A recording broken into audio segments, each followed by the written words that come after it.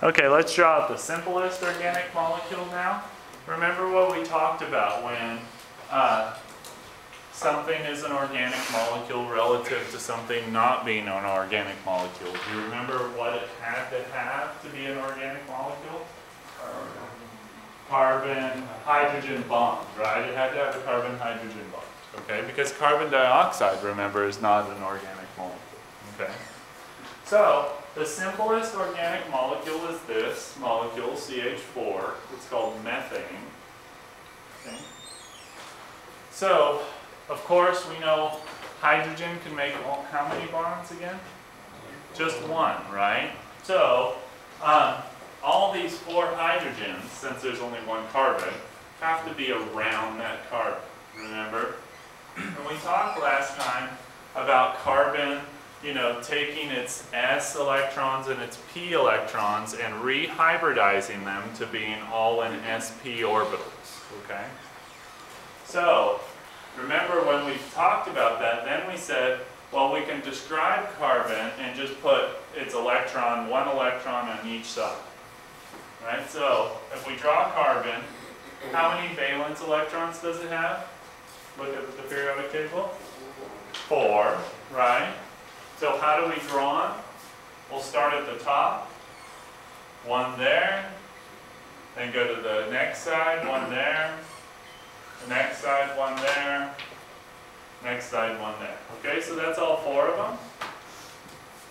And then hydrogen, we've got 4 hydrogens, right? Each with 1 electron and 1 electron left in their shell, or 1 space for an electron to be left in their shell. So, hopefully you guys already could have built this like this. And then what are we going to do? Just fish hook them together.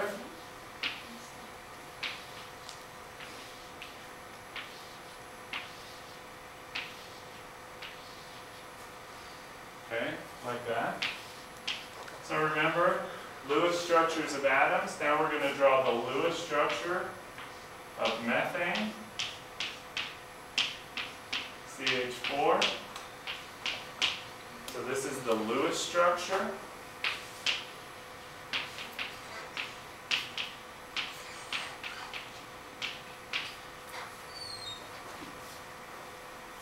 That doesn't show us anything about the geometry, right? If we look at that, we would think that that might be 90-degree bond angles, right? But we know it's not.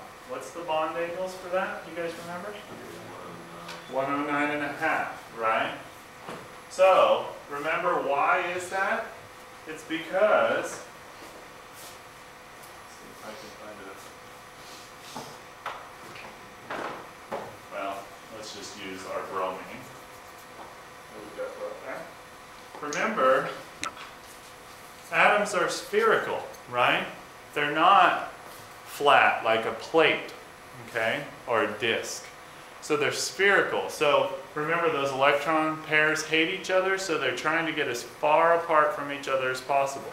So instead of just being here and here, right, 90 degrees from each other, they can get further. And we all know that 109.5 is further than 90 degrees, right? So, what happens is, this is the Lewis structure. We're going to represent it in a new sort of light, okay? It's called the VSEPR structure, right? And that shows the valence shell electron pair repulsion, okay? So that's where this comes in. Valence shell electron pair repulsion. They hate each other, right? So they want to be as far apart from each other as possible. So let's just draw. This is another way of calling the structural formula, okay, or something like that. Remember, like this. Like that.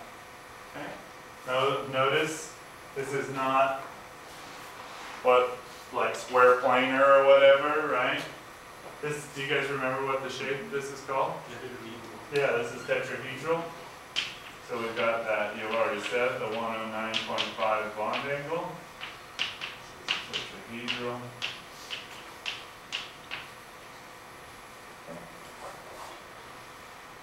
So remember, we said that this carbon rehybridized to being sp3 hybridized. So instead of having the 1s orbital and the 3p orbitals, okay, like it would normally have, they all mixed up and became sp3 orbitals, 4 of them. Okay, so as many orbitals as you put in, how many you get out. So you put in 1s and 3p orbitals, so you got out 4 sp3 orbitals. Okay. So let's look at these models now. So if we wanted to, we could look at the skeletal structure of methane, and you can see quite easily it is not square planar, right? It's got that bond angle there, and if you measured it, it would be 109.5. But again, remember, this isn't really what a molecule looks like, but this gives us a good way of understanding what that bond angle is. Why? Because these types of models emphasize the bonds over the atoms, okay? And over the molecule itself. We can have these models where it emphasizes the atoms, right? So the relative size of the atoms. Look how big carbon is relative to hydrogen. So that's what it looks like if you're looking at the relative size of the atoms. Another representation of methane. Okay. And then, of course, the final representation of methane, a space-filling model where the atoms are actually kind of stuck together, you know, and the electrons are shown to be all around the atom, okay, all around the molecule. So this is actually probably what methane looks like mostly, okay? It's mostly, it kind of looks more like a ball than anything, okay? Doesn't really look like this. This emphasizes bonds, okay? So it depends on what model we want to use. It depends on what we want to emphasize to show which model we want to use, if that makes sense, okay? Is that okay? Are there any questions about this one? Questions? No? Okay, cool.